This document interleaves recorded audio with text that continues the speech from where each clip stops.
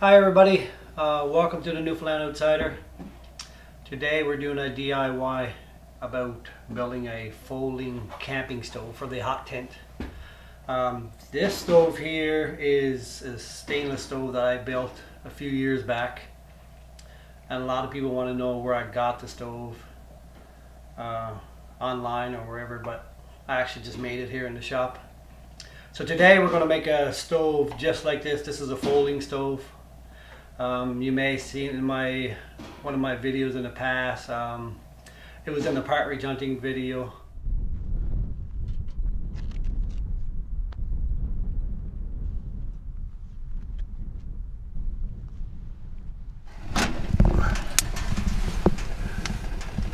Here's my little folding stove.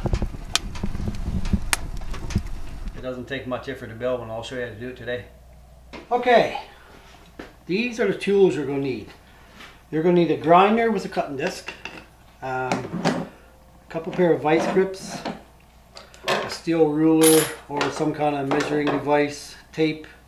You also need a couple pieces of steel so you could clamp your stove tin in so that you can make 90-degree angles. A marker, a pair of tennis snips, you need a hammer, a pop rivet gun, and of course you need some rivets. What I have done here is I laid out all the materials we're going to need for this this project. This is roofing tin that you can get from your local furnace man or the tin man. I had them cut all my pieces. I gave them the measurements and I had all the pieces cut. Well, I got some stainless steel rivets, and these are metal strips and metal angle irons, and I bought a stainless steel hinge from Canadian Tire. First thing we're going to do is mark off a 1/4 inch or 6.3 millimeter all around. We're going to fold that over. All your plates got to be done like that. All sides and all plates have to be folded. And that folding creates a bit of rigidity for your stove. Otherwise it would just be too flimsy.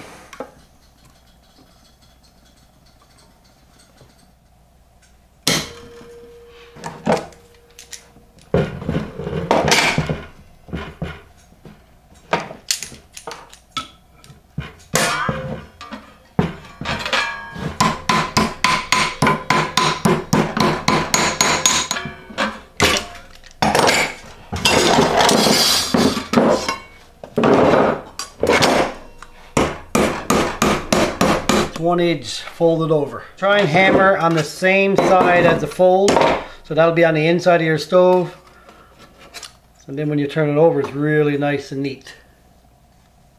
And to do that with all the edges, with all the plates. Next thing we got to do is put a 90-degree angle on the edge.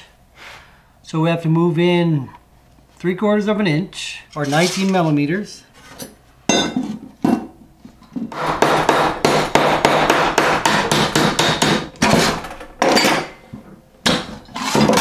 Okay, that's one 90-degree. So on the end plates you need 90-degree on each side, but not the other two sides. And on the top and bottom you need 90-degree on all 4 sides. What I've got done so far is I got my 2 side panels. They're crimped all around, but you don't need to put 90-degree on these. So that's 2 side panels ready to go. Your door should be crimped all around, but no 90-degree needs to be on that either. Now the end panels. I got my end panels done. It's crimped all around, and you need a 90-degree on both ends, but not the side. So these are done. Okay, I'm working on the top and bottom. So the top and bottom are going to need 90 degrees on all 4 sides. So far I got top and bottom 90 degrees on just 2 sides. Now I got to do the end part, and I'll show you how to do that now. Let's take the bottom part for example. It needs 90 degrees on all 4 sides. I got 2 done, but in order to make a 90 degree on the end, you have to put a little slit in here in the corner so that it can fold up and this piece here can fold in, and that's why you need your tin snips.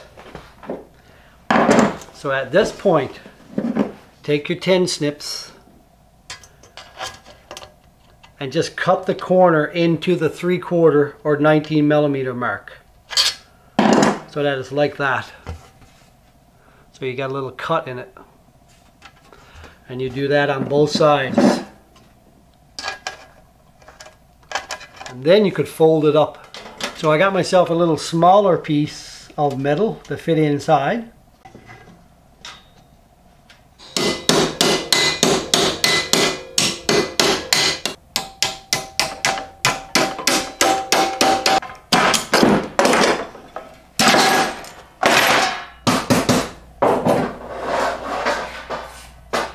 When you get the corner folded up and you get your little tabs folded in, it should look something like this. At this point you should have your bottom done on 4 sides, top done on 4 sides, your end plates should be done on 2 sides, and your 2 sides and your door just need to be crimped. First thing we do is we have to put rivets in the corners to hold these from being flexible.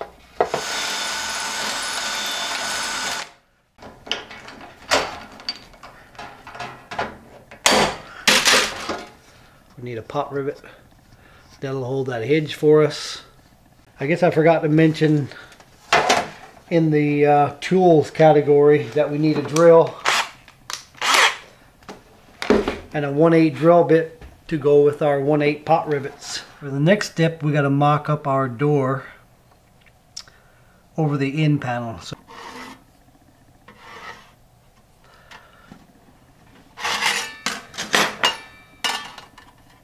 we wanted a 1/4 inch smaller than this all around, so we'll just move inside a 1/4 inch.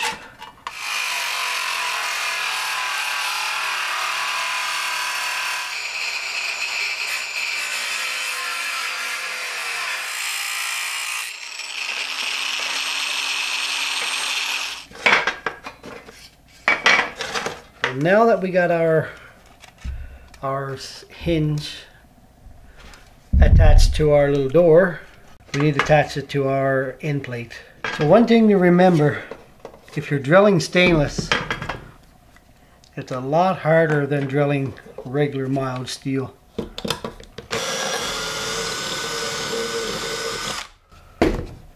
And you often got to have a block of wood behind it for support.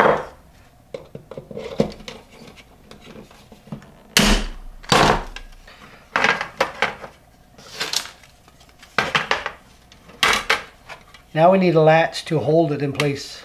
Now for our latch system, I'm just going to use a piece of scrap metal and I'm going to bend it at a 90. I'll make a handle of the same material, come down and close it. Just like this guy right here. Just a simple bent piece of metal with a notch cut in it. And then when I close it, I'll just lay it down in the notch. And then we'll open and close it with just a little key ring, because that key ring tends not to get hot as quick as the rest of the stove. Our little latch cut out.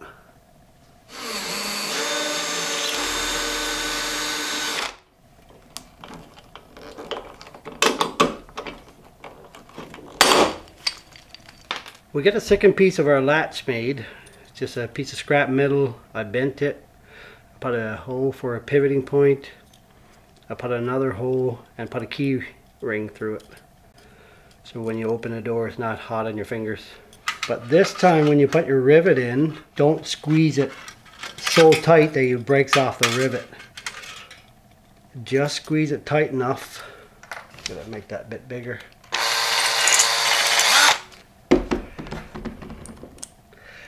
Just squeeze the rivet enough to hold it in place.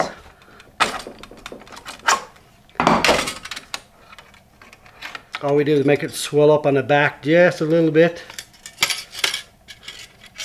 so that it can pivot, and that way you wouldn't need a bolt in there.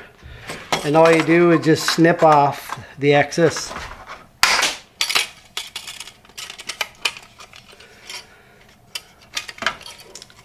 So on this one I got 2 notches, one on the inside for totally closed and one on the outside for a little draft. So that's the door and the end plate done. Now we can install the end plates to the bottom. The next step we're going to do is attach the end plates to the bottom, and to do that we're going to find a happy medium here where it stands up nice like that and also folds down like that. So we're going to drill in through here, and then we're going to put our rivets in through like that. So when you put your pop rivets in through, we want this to be able to flex. So don't tighten the rivet all the way, just a little bit, and we'll snip the end off the rivet.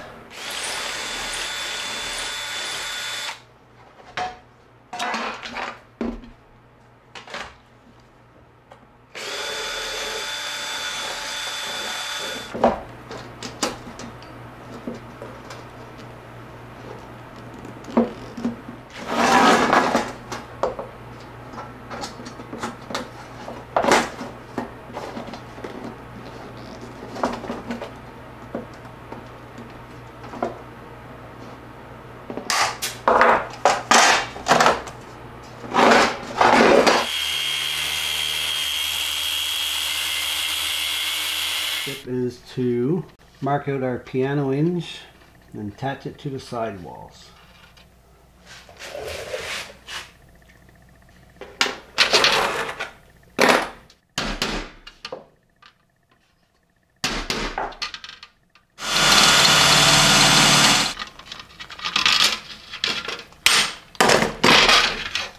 Okay, so we're definitely getting there.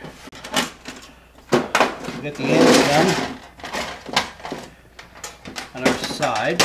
So next we got to form some latches. Now on my old stove I had, you saw I had little hooks to go in there right here to hold them together.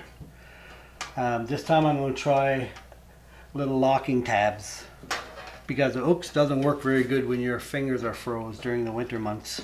Okay, the next step is we're going to make little locking tabs that look kind of like this. I made one, and I'll show you how to make them now. So what you want to do is measure them off, and we're going to need 8 of them. So we're going to cut off these 8, and then we're going to bend the corners up like this, just a little bit, not quite halfway, something like that.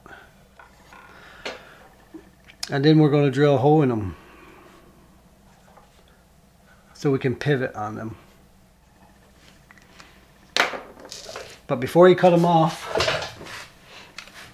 drill all the holes now, because it's going to be hard to hold the little tiny piece like that and drill the hole.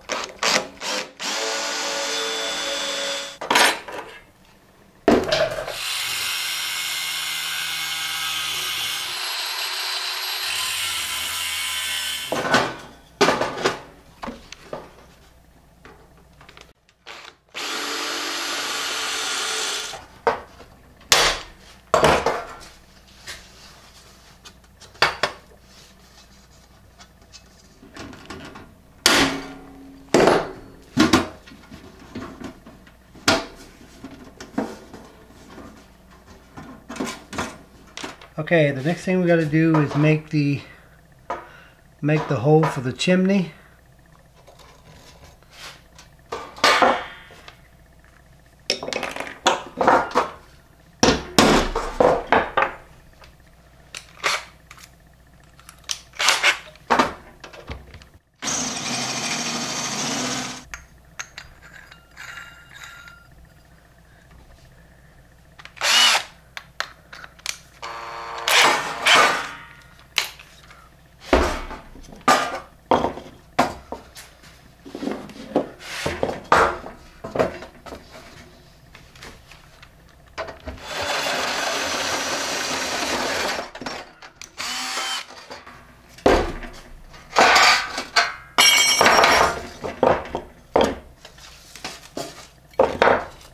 I'm using a 3-inch galvanized pipe that is tapered down to 2 3/4. So I use a 2 3/4 hole saw.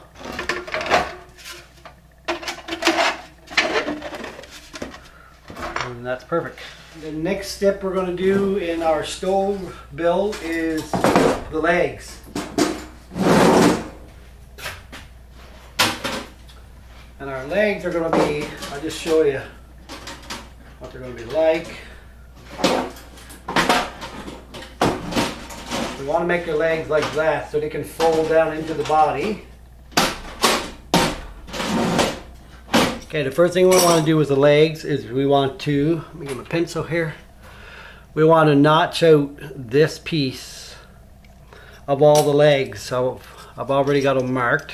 So I just want you to notch them all out. So you need 2 on that side, and you need 2 on the opposite side for the opposite side of the stove.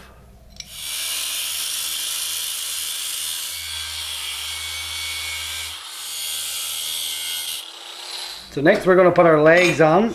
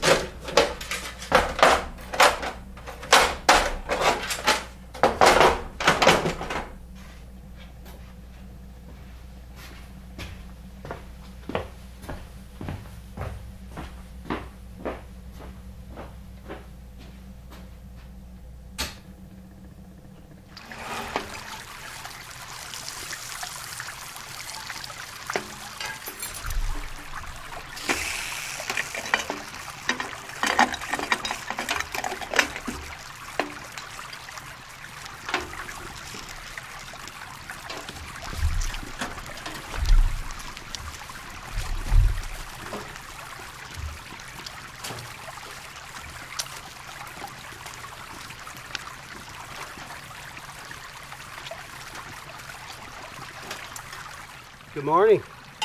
I guess you thought you were going to get away without having a mug up and a cup of tea here in Newfoundland. No. So yesterday we finished building the stove, and this morning I got up and I'm going to show you.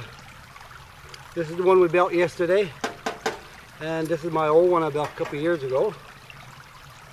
I just want to show you the difference. You can use this one with the lid on it like this in your camp or whatever, but in some places they need to have their fire in a contained box or a fire pit, so you can take the top off, use your grate, and use them outside.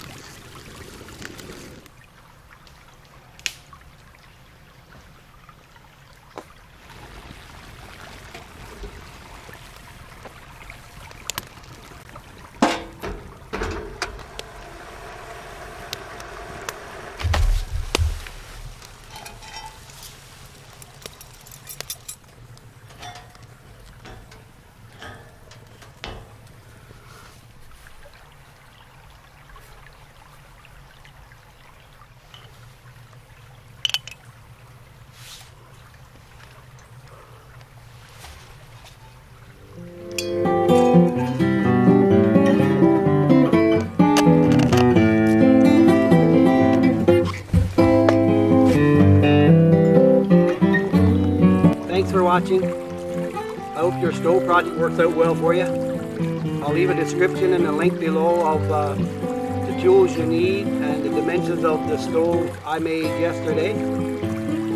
Good luck with your project. I'll see you next time.